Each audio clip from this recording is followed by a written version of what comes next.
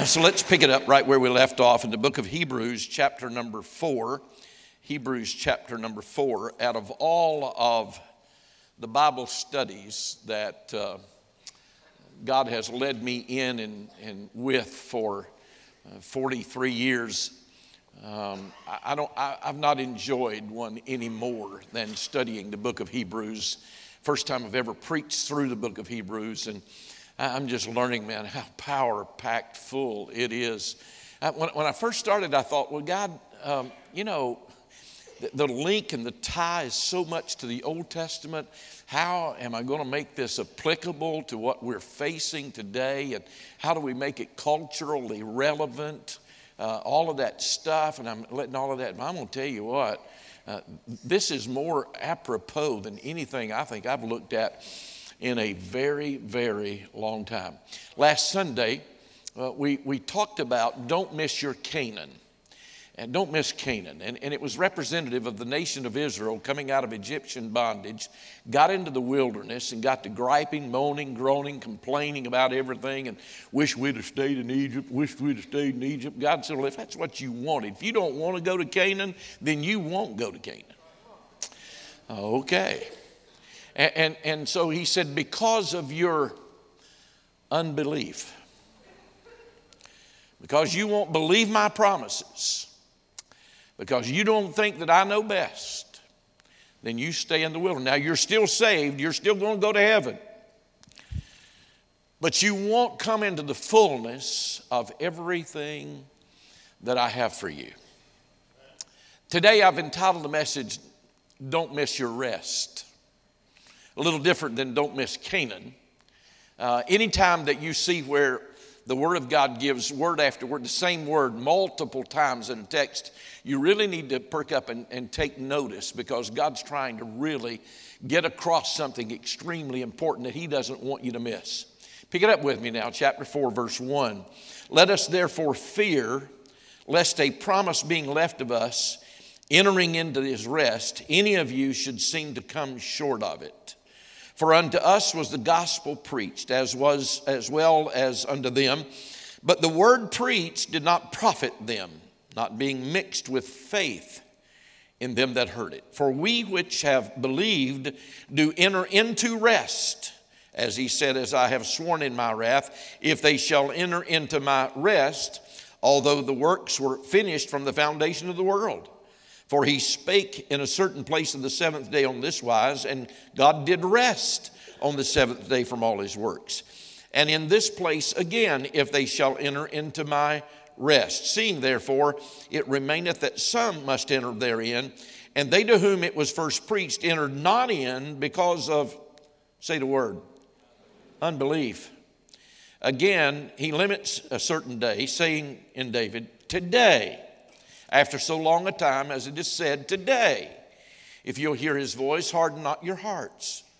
For if Jesus had given them rest, then would he not afterward have spoken of another day?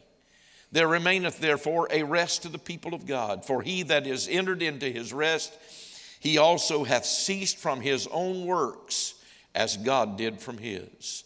Let us labor therefore to enter into that rest, lest any man fall after the same example of unbelief. Now, a lot of people come up to me and they say, Pastor, you're not as young as you used to be. By the way, I really resent that. If I'm just, you're not either. Anyway, you're not as young as you used to be.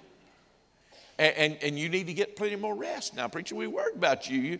You just preaching all over the place, and you doing this and that and the other. You need rest.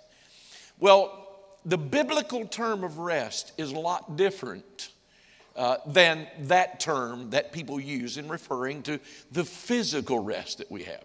There's, first of all, the rest that you and I enjoy when we cease trying to get to God on our own, and we receive Christ by faith in him, through grace, by grace through faith in him. And we say, you know what, I can't get to God. The only way I'm going to get to God is through Jesus. And we rest in that. Then there is the rest that we enjoy as we appropriate all that God has in store for us. The fullness of God. Then there is the Sabbath rest that the Scriptures is teaching. You know, the Bible says that when God got finished all of creation, then He rested. There is that Sabbath rest that talks about us being in Christ and Christ being in us. And then there's the ultimate rest that we're going to enjoy when God calls our number and we get into glory and we enjoy heaven. That's that eternal rest that will be ours. Now, the Hebrews were thrilled to get out of Egypt. They were thrilled that they were set free from bondage. They were excited that they were delivered and that they were on this journey out of Egypt. But the problem was they parked their chariots too close to where they got out. That's true of a lot of Christians. We park too close to where we get out, and if we're not careful, we don't go on into our Canaan. We don't go on into our rest. We get stagnated and stale where we are. Now, there's some aspects of this rest that I want to talk to you about. First of all, I want you to see we are to enter into that rest. You know, if you're saved, hear my heart a minute. If you know Jesus as your Lord and Savior, all right? God has already ordained before the foundation of the world that you can go on into the fullness of what He has prepared for you in your life. Before the foundation, look with me if you will, verse 1. We're back down there. Let us therefore fear lest a promise being left us of entering into His rest, any of you should seem to come short of it. He's addressing the fact that the nation of Israel got up to the edge of Canaan, sent over 12 spies. 10 of them came back, said, we can't do it. 2 of them said, yeah. There was an overwhelming negative vote. And only a few people were allowed to get into the promised land. And so here in the New Testament, these Hebrews were afraid, okay, that's already shut up. We can't get over. There was only a few allowed to go, and we're not going to get in. So we're going to fall short of getting in on what God has in store for us. And so the writer of Hebrews is saying, no, that's not so. I just don't want you to fall short of getting in. We are to enter in to that rest. The fact is, there are a lot of people that get saved. There are a lot of people that know that they've been delivered from sin, on their way to heaven. They come to worship and they clap and praise and shout and glory to God and hallelujah and praise the Lamb and all of that stuff. But they stalemate right there. They stagnate right there. And they don't get very far off the launching pad in their relationship with Christ. And they never enter into the rest of the Christian life that God has in store for them.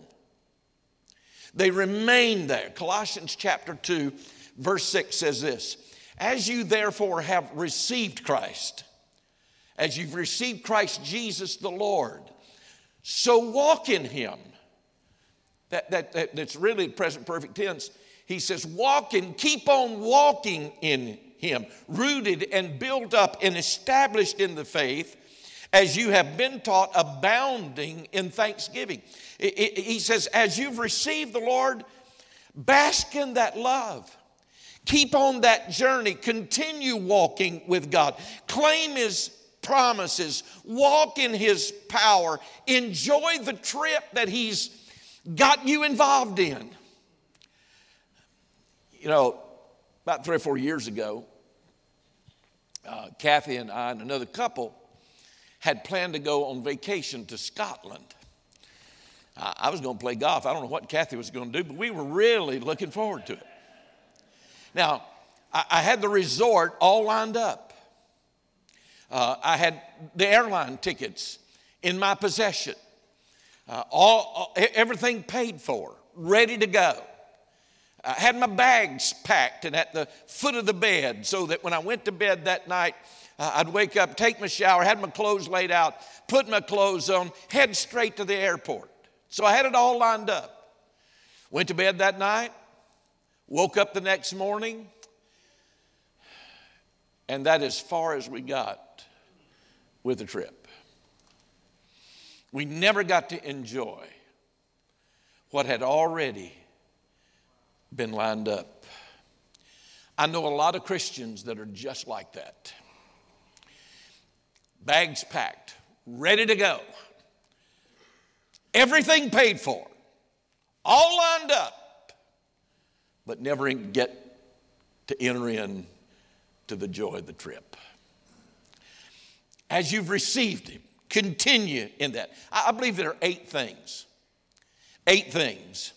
that keep us from really, really entering into the fullness of God. You ready for them? Write them down. Number 1, an absence from the Word of God and prayer. I'm just going to tell you this, friend. If the Lord Jesus Christ felt the necessity to pray, if the Lord Jesus Christ felt the necessity to hide the Word of God in His heart so that He could stand up against the wiles of the devil, who in the world do we think that we are that we could absence ourselves from the Word and prayer and walk in the fullness of God? Number 2, you better hold on to this one now. You ready? Harboring bitterness against anyone will keep you from ever enjoying all that God has in store for you.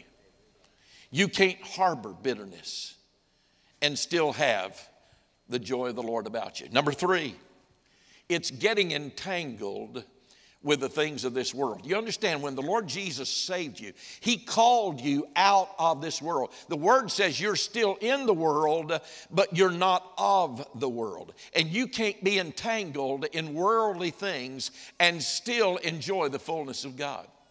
Number 4, materialism. Buying things that you don't need to impress people. By the way, buying things that you don't need with money that you don't have to impress people that you don't even like. You know what happens to that stuff? It gets old.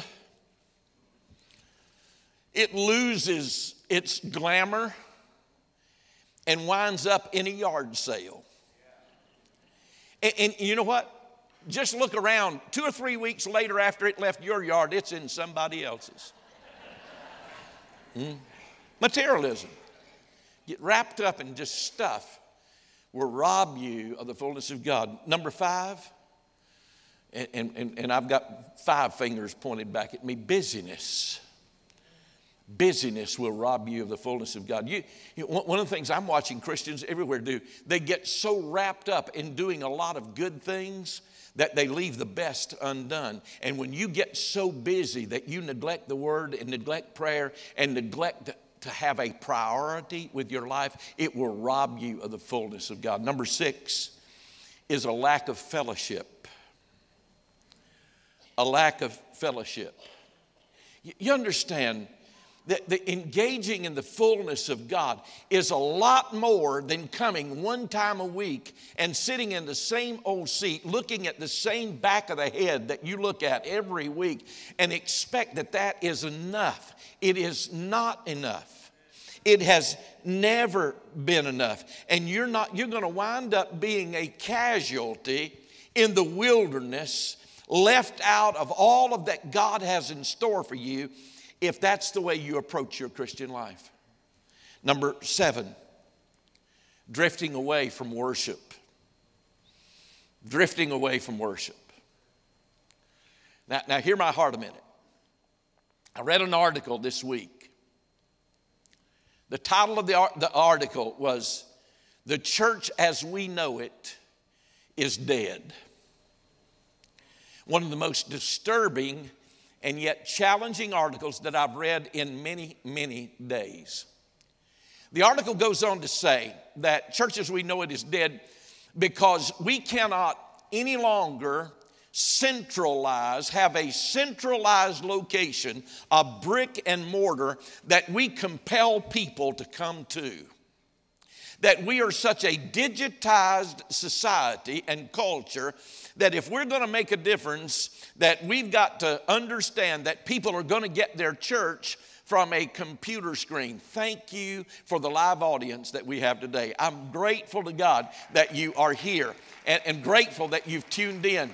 Grateful that the First Baptist Church Indian Trail provides through Facebook and provides through live stream, that gives a podcast that we record our services so that you can pull them up at any time, anywhere that you may be. I am grateful to God that we're fishing in all of those ponds. And if we can get the gospel into that pond and see people saved, glory to God. But ladies and gentlemen, it is always to get people to understand what was important to the Lord is important to us. And He said, forsake not the assembling of yourselves together as the manner of some is, and even more so when you see the day approaching. Thank God for you. Number 8, it's having a ministry in the church or not having a ministry in the church. We today have churches filled with consumerism. They're going from one place to another place trying to figure out who's got the best thing going this Sunday that I can get in on so that I can just soak it up and absorb it all and burp and go home. Listen, God's looking for contributors. And if you're ever going to see the fullness of God become a reality in your heart and your life, you've got to learn that it can't be just in consumerism, that you got to be a contributor somewhere. You ought to discover that God has given you some abilities and talents and spiritual gifts that He intends to use for His glory, whether it's working in the parking lot or in the nursery, or whether it's greeting people or ushering, or whether it's teaching the Word of God. Find a ministry that God can use and bear fruit through you, and enjoy what God has in store for you through His fullness. Let me give you number 2. You ready? Is the condition of entering that rest. Look with me at verse 2. For unto us was the gospel preached as well as unto them. But the word preached did not profit them, not being mixed with, say the next word, faith. That's the condition to entering into the rest of God. It is faith. Faith is the condition. You understand, for by grace are we saved through faith. Faith gets us into the kingdom of God. Are y'all listening? I'm about to preach here in just a minute. It is faith that gets us into the kingdom of God. And it is faith that carries us on in our journey with the Lord. Without faith, it is impossible to please God. Now watch the term here that he's using in verse 2. For unto us was the gospel preached. That's good news. And I'm going to tell you, friends, the gospel is good news to some low life, decrepit sinner who's lazy and chewed up and spit out and low down and filthy, who deserved death, hell, and the judgment of God.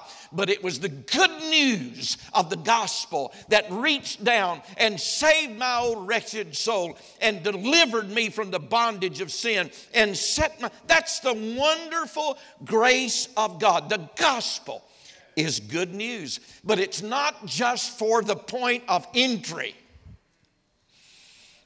But the gospel goes on and carries us on into the fullness of the things that He has prepared for us. You understand, this walk is to be a walk of faith that is to be linked up with great anticipation, that is to be linked up with expectation of what God is going to do. The writer seems to be saying something here, is that when the gospel came to them, they didn't really receive it very good because they didn't receive it by faith. You understand that the gospel is like gasoline that God pours out of heaven. And faith is like a lit match when the gasoline of the gospel meets up with a lighted match, boom, and wonderful life then is produced. Look with me at verse 3.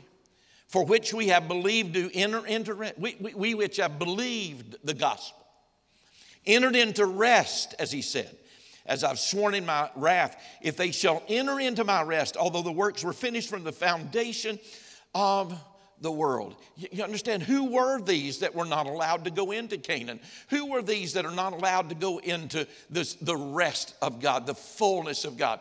Remember the word we looked at a minute ago? Those that did not believe. Those that did not live their life by faith. Hey, let me give you a word that I want you to take home with you.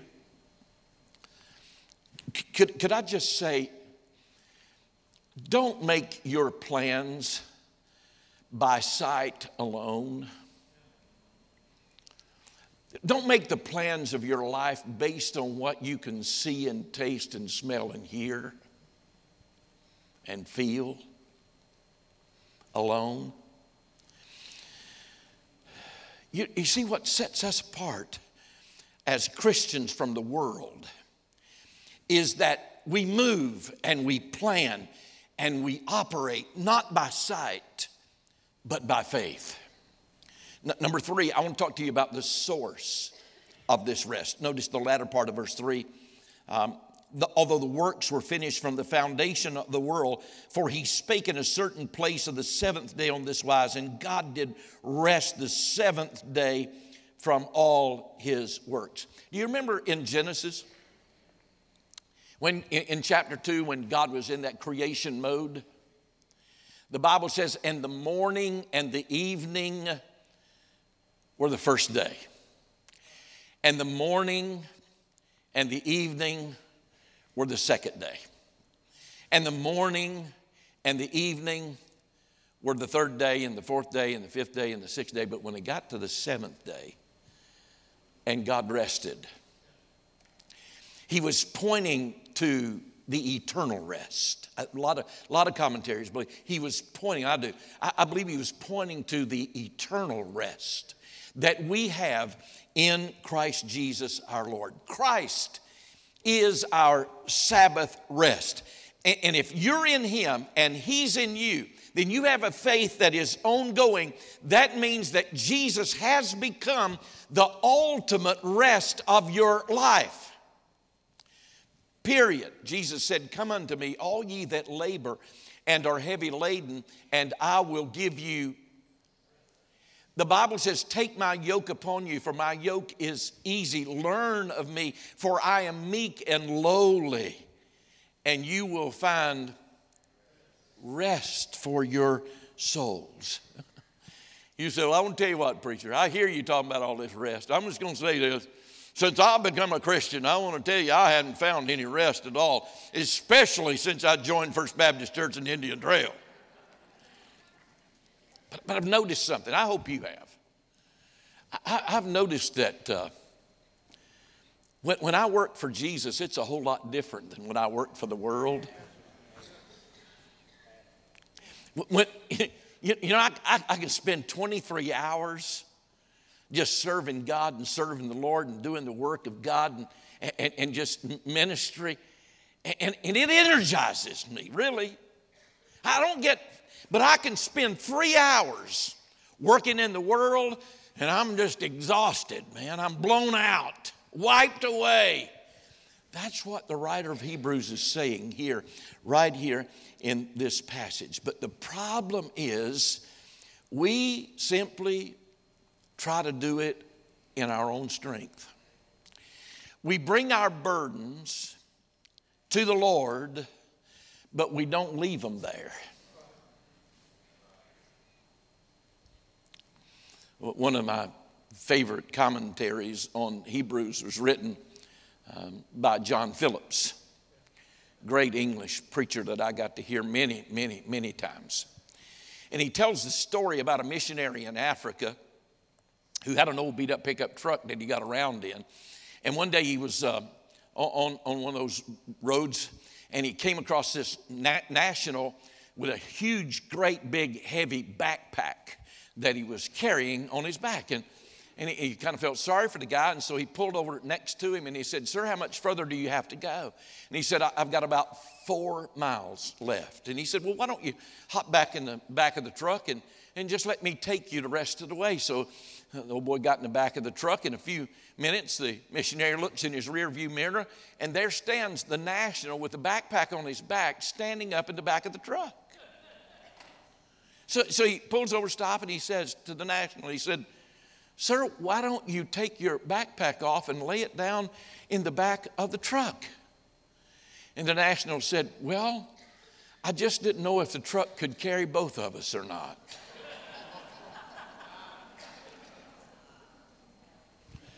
That's exactly the way most Christians do with God. God, here's my burdens, here's my trials, here's all my junk. God, I want you to handle it for me. But then God doesn't do it the way that we think that he ought to do, in the fashion and timing that we think that he ought to do it. And so what do? We go in and jump and we take it back, and we want to think, "God, I can do it better. I know better than you do." Let me give you number 4, the timing of the rest. The timing of the rest. Look at verse number 5. "And in this place again, if they shall enter into my rest, seeing therefore it remaineth that some must enter therein, and they to whom it was first preached entered not in because of unbelief." Again, he limits a certain day, saying in David, "Today," after so long a time it is said, "Today, if you will hear his voice, and harden not your hearts." You understand, God has set a day to enter into that rest. You say, "Well, what day is it? Is it Monday? Is it Tuesday? Is it Wednesday?" Well, yes. If you're reading this on Monday, then it's Monday. If you're reading this on Tuesday, God speaks to you, then it's on Tuesday. Since we're here today, then today is the day that we say yes to the rest that God has in store for us. Paul, writing his second letter to the church at Corinth, said in chapter number 6, he said, "Today is the day of salvation." There's an urgent appeal that is being made, and I'm making it with you today.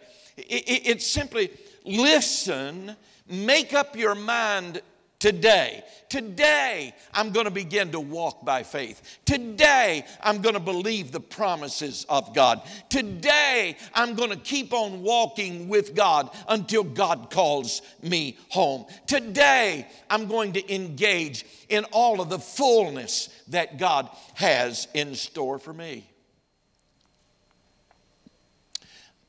I alluded to this last week. You know, thank God that we're saved and we're on our way to heaven once we place our faith and trust in Jesus. And nothing's ever going to take that away from us. And I don't know exactly what the reception is going to be like in heaven, but I can't help but believe the Lord's going to welcome us, and, you know, here's your mansion over here. And I'm glad you trusted me as your Savior. I'm glad you put your faith in me.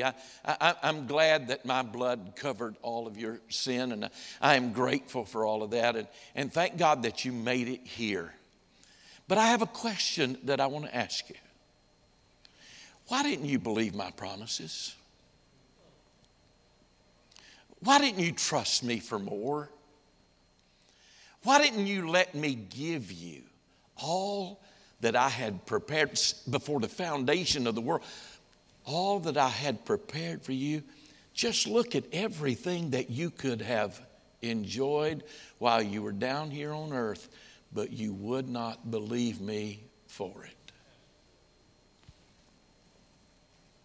All the things that I had planned for you.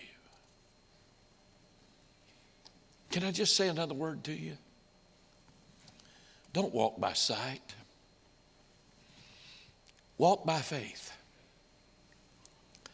Don't keep looking. And I had the joy of helping a couple this week. Don't get so focused in on your circumstances. Don't live your life by bad news. Live your life by the gospel, by the word of God. God says heaven and earth are going to pass away, but my word is going to abide forever. So quit looking at what's going on around you. Quit thinking about ways that you can do something. And trust God. Believe God. Have faith in Him. Let me give you the next one. You ready? The future and ultimate rest is heaven. Look at verse 8. For if Jesus had given them rest, then would He not afterward have spoken of another day? There remaineth therefore a rest to the people of God. For he that is entered into his rest, he also hath ceased from his own works, as God did from his. Let us labor therefore to enter into that rest, lest any man fall after the same example of unbelief. How many of you want to go to heaven? Let me see you. If I were getting up a load today, how many of you would want to go? About a fourth of the people that originally raised their hand. You know, we've already, as church, we've already entered into the rest of His salvation. We're on a journey with God to enjoy the rest of the fullness that God has in store for us. Oh, but one of these days, this old ticker is going to quit ticking. And this tent that we've been living in for a little while, that we think is who we really are, is going to lay down in exhaustion. And the real you is going to be left. Not the one that stands in front of a mirror with a tight t-shirt on looking and saying, look at there, man, look at that. I'm going to tell you what, folks, that's going to be a saggy bag one of these days that's going to be scooped up and carried to heaven.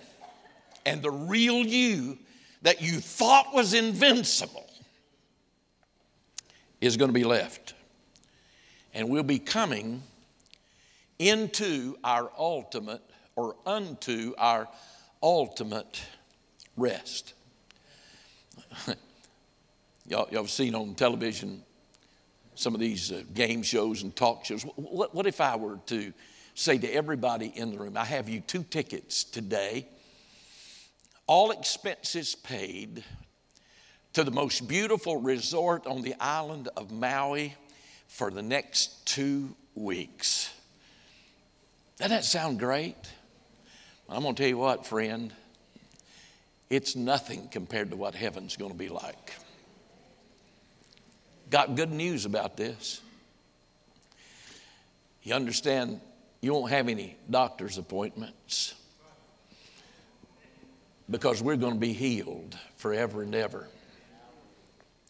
You won't have any utility bills because the Son of God will be the light of the world. Won't be any food expenses because all you got to do is just go over to the tree and have a gourmet meal every time you get hungry. Won't be any caskets up in heaven because the Bible says there'll be no more death. Won't be any need for Kleenexes in glory because God's going to wipe every tear away in heaven. It's a place of eternal rest. Thank God, April the 15th will mean absolutely nothing in heaven.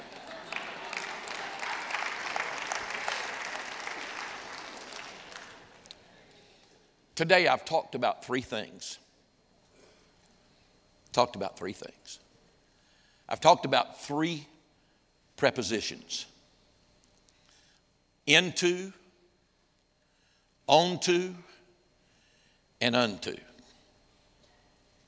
I talked about the into, that time when you realize that you're a sinner in need of a Savior and you come to Jesus and you come into the rest of salvation.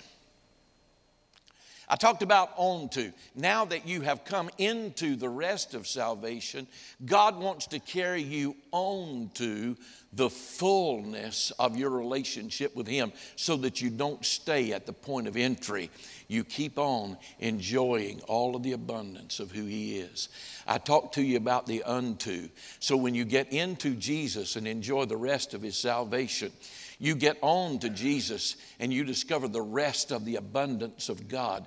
Then one of these days, He's going to bring you unto Himself, that where He is, there you may be also. Some of you are here today and you've never gotten into Jesus. And Jesus has never gotten into you. We had 3 in the last service said that they didn't know Jesus. And they prayed and they asked Jesus to come into their heart and into their life.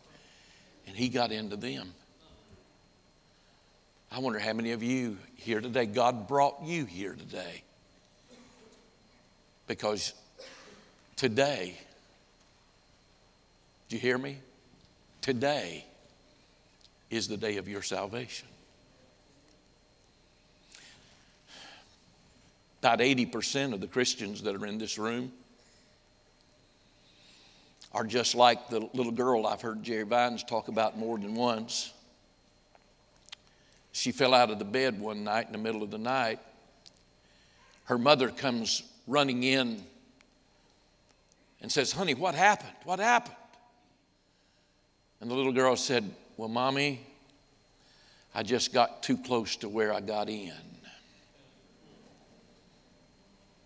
And there are a lot of Christians that are just living too close to where you got in.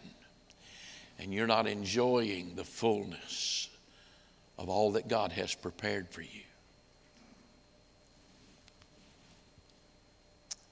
And you need to come and say, "Lord, maybe it's one of those 8, but I don't know what's hindering you, but I'm going to ask you to bring it to God today and lay it down and say, you know what? I'm letting this stop me. I'm letting this hinder me from enjoying what you have for me, God, and with your help, I'm not going to do that anymore." Thank you for watching Decision for Life. Our location, life group, and program information are available online at fbcit.org. We hope you will take the opportunity to join us in person. Thank you from the family of First Baptist Church, Indian Trail.